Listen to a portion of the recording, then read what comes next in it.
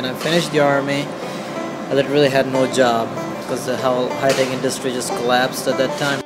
I went to the place where I lived in Alat, and I was like, okay, I'll try my luck there and try to work in the kitchen and see how I feel. And the first day they give me like a bag of 50 pounds of potatoes and onions to peel, and within 4 hours I realized, okay, that's not for me, and I just got out of there. And then I was still walking around in the hotel.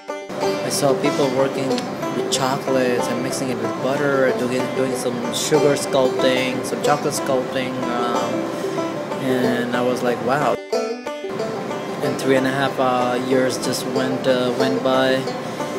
I love brochures because I was always thinking to go to abroad and learn, have some more experience in baking, and then I found Richard Boudon, the most famous guy in sourdough baking.